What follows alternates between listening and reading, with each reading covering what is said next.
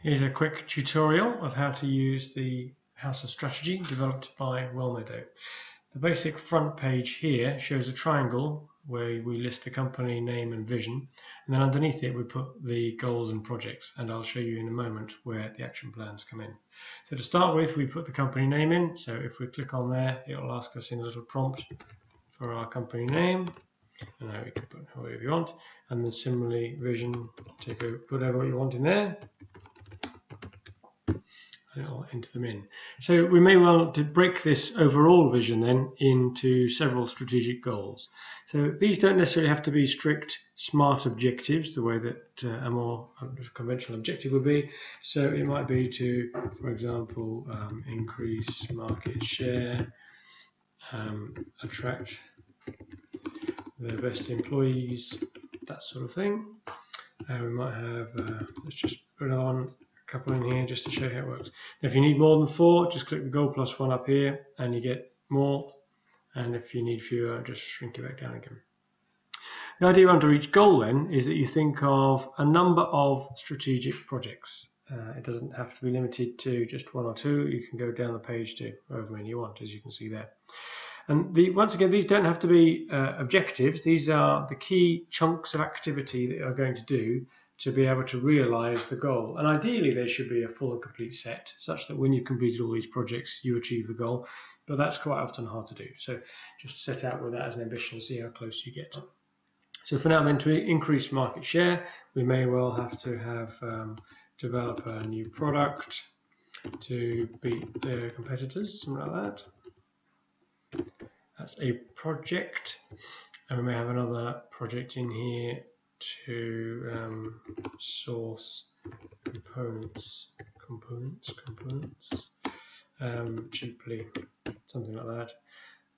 And maybe we have a marketing led one where we increase SEO ranking to top 10, something like that. Okay, and then you put some more over here and so on. So a project, you could call that B1 if you like, if you take this for battleships approach or Excel approach and so on. Now the idea of the action plans behind it is accessed by double clicking on any one of these. So if I want to double click on that one, it'll take me to the tracking sheet, which as you can see down here is just the second page. And it tells me that I don't have any actions for this project yet and asks me would I like to advance. So if I go yes, it will put in the name of the project and invite me to type in an action. So write some blog articles. That's always a good start for getting SEO. I need a name, so I give it to me, starting. Now it gives me a choice of a date here, and you choose the first of the month relating to it. So I'm going to go for 1st of November 2015, and this is an activity lasting 3 months. And there you go, I've got a 3-month box over there.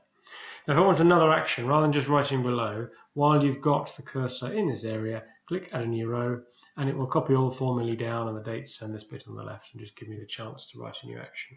So over here I might try to check the keyword richness of the website.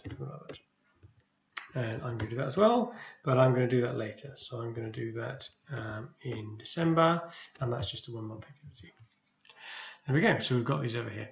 Now as you go through and achieve these activities against the project, you can give an update. So the black month up here shows you which month we're in. That's automatic. And so it's inviting me really to say, well, how far have I got? I should have started it this month. So if you click on this button and click the drop down, it gives you the option of some small circles, which I know are difficult to see on the small screen, but when you've clicked on it, it goes big. So there you go. It shows me now that I'm already a quarter done, 25% done on that task. Now the point of it is that as that project progresses, if I don't make any progress and I keep it at 25%, then it's graying them out. It shows me that I'm not making any progress at all. And in fact, after the 3-month period, I might then start making some progress, and it may be all of a sudden finished. So this is effectively telling me I started it on time, I didn't make any progress for 3 months, and then I had a quick catch up, and it took me 2 months after the original due date before something was finished. And you can just delete all of those if you like. Now, if at any point you want to get a summary of what's going on, you can use these buttons up here. So I can show all of the actions by clicking this show all with no breaks, or I can even have one project per page. If I click that one, it'll put a page break in between each. But I can also summarize the actions by who's responsible for them and include all the actions. And it'll then take me to this action summary page where it gives me a summary showing that these are my 2 actions, and if there were other people it would list those and give me a count on those as well. And then I could even send out emails to all those people with outstanding actions. It'll send an email, it'll copy it to somebody if we want, and then that will create an email for me in my email inbox or outbox. There we go.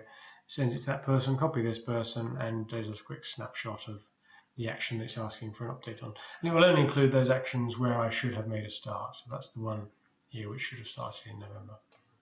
It invites me to reply, but I'm not going to send that. I'll just click cancel. Okay, so that's a quick summary. If you need to put the email addresses in, by the way, to send those, then you put those on the emails page there and go back to the home page.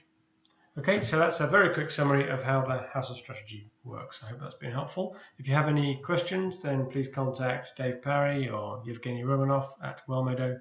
I think you probably know our contact details. Thanks.